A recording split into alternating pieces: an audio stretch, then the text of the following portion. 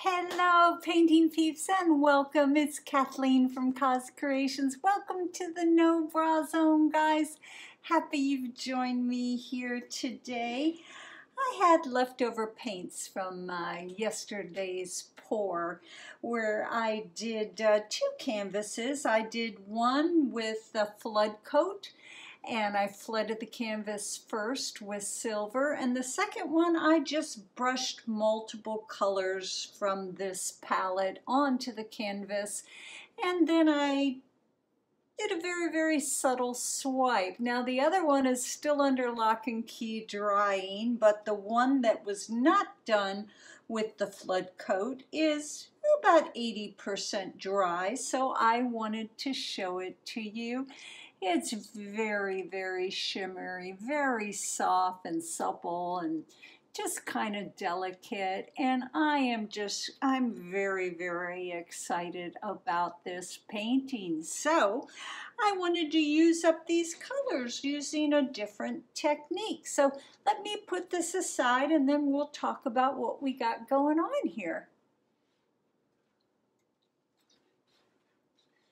So we're going to be working today on a 20 by 20 gallery wrapped canvas. My base coat today is going to be this yummy silver right here.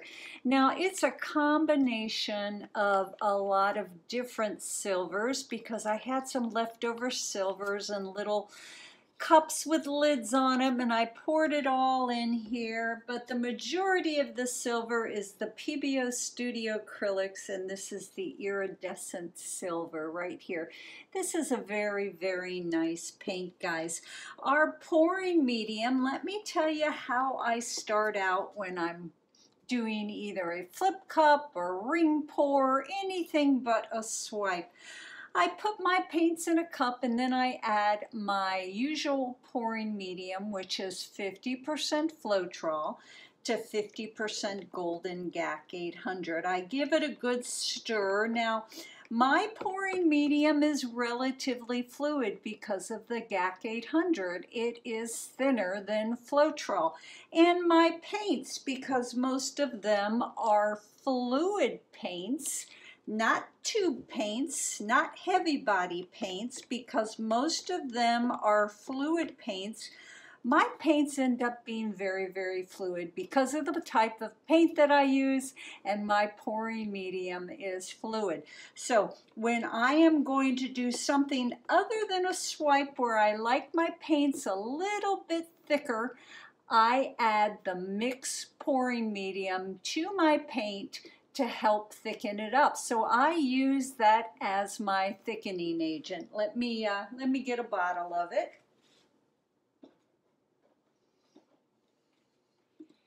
Here it is right here, and I will post the link on how you can get this mixed pouring medium because a lot of you asked me about it. And then I also keep it in this little squeeze bottle right here, and as I'm mixing things up, if I need it to be a little bit thicker, I just give it a squeeze. So I'm really digging on this mixed pouring medium, guys, and I don't tell you about it unless I like it, unless it works for me. I am not affiliated with any of these paint companies, pouring medium companies. I tell you about it because I like it and I have experimented with it. So we're using leftover paints from yesterday's pour because I just love the color combination, but I did add one extra ingredient here in this cup right here. That is our DecoArt satin enamel, and that is their classic black right there. So I don't know what that's going to do, if it does anything, but I wanted one nice dark hue in this mix. Let's go ahead and look at the consistency. I hope you can see it. Might be hard with the black. This color right here for good luck is my golden fluid paint iridescent pearl.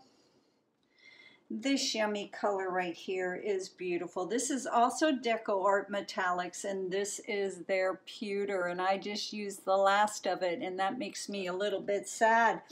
But I added to it, just to soften it up, a little bit of the golden iridescent silver.